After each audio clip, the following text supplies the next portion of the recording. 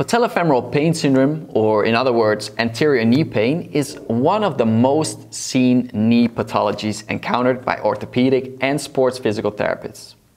It's even said that around 25% of the people will experience patellofemoral symptoms at some point in their life. But what is a patellofemoral pain syndrome? Hi, and welcome to yourphysio.online. I'm Arne Elsof, and today I'm going to talk about patellofemoral pain syndrome. What is patellofemoral pain? If we translate the diagnosed patellofemoral pain, it means pain caused by a problem between the patella, so the kneecap, and the femur, the thigh bone. And in most of the time, it means the kneecap isn't gliding smoothly over the thigh bone. If you take a look at the anatomy of the thigh bone, there's a slight gutter where the kneecap can slide over. If the kneecap doesn't slide, or it's a little bit twisted or located to the inner or outer side of that gutter, the cartilage of the kneecap can get a little bit irritated, and that can cause the patellofemoral pain. So where do you feel the pain?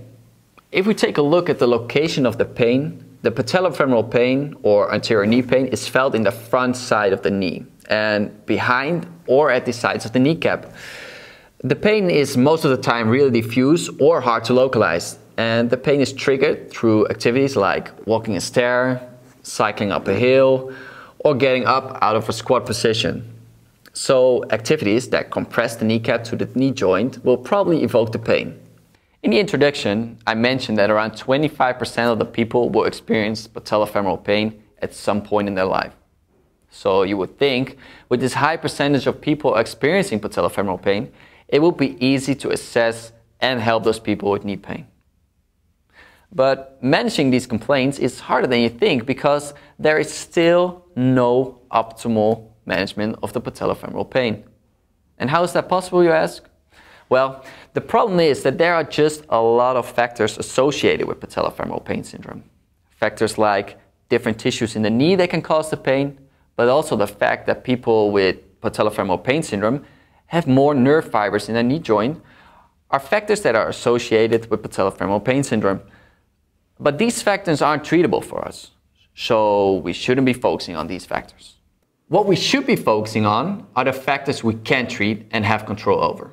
Studies found that a lack of hamstring length, but also hip strength and core control could be factors that can cause patellofemoral pain syndrome. But physical therapists also tend to believe flat feet or knees turning inwards while walking are associated with patellofemoral pain syndrome. So it is important to look at these factors during the physical assessment. As you heard, patellofemoral pain syndrome can be caused by a huge amount of factors, and that's why it's so hard to treat. Okay, now we know that patellofemoral pain is dependent on a lot of factors, and that it is felt while walking down the stairs, squatting, or riding a bike up the hill. Now we need to know how to get rid of the knee pain. But before we know how to get rid of the knee pain, we need to know what the direct cause of the pain is.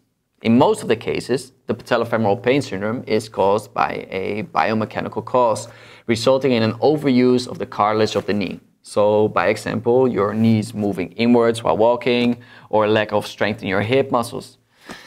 But there are more causes for your patellofemoral pain syndrome. The pain can be caused by a direct trauma of the kneecap, so by example, a fall on your knee, patellar instability, or a soft tissue problem in the knee. And during the assessment, your physical therapist is trying to figure out what the direct cause of your patellofemoral pain syndrome is. When the cause of your pain is found, you can start your personalized rehab, because a patellofemoral pain syndrome caused by a fall on your knee needs a different approach than an overused knee joint. So now you know what the possible factors for patellofemoral pain syndrome are, and why it is a hard but treatable injury. In the next video, we'll discuss the treatment of the overused patellofemoral pain.